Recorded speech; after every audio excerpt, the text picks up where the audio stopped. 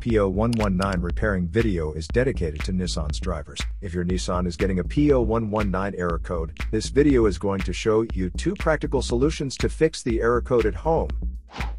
Use the Zeus app to scan your vehicle and see the error code P0119.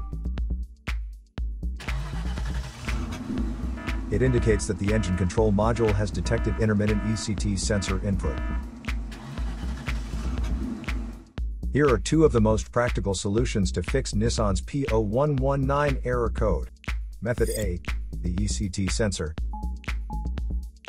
In most cars, the primary ECT sensor is installed near the thermostat in the cylinder head.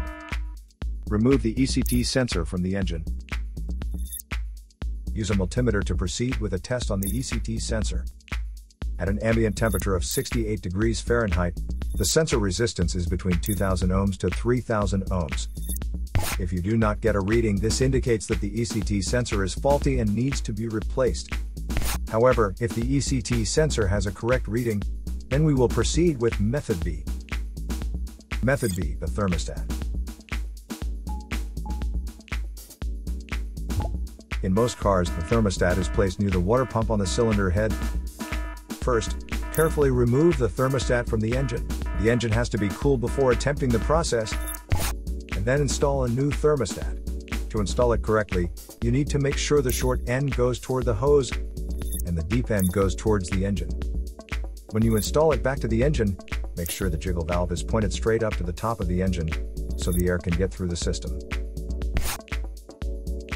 So here are 2 of the most practical solutions to fix Nissan's P0119 error code. After the repair, you can now use the Zeus app to clear the error code. And tap the rescan button one more time to make sure everything is fine with your vehicle.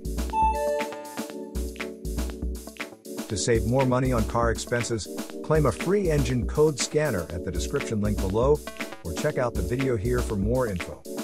You're also welcome to leave comments below. Our mechanic professionals will answer them shortly. Don't forget to like and subscribe to our channel. Thanks again for watching this video.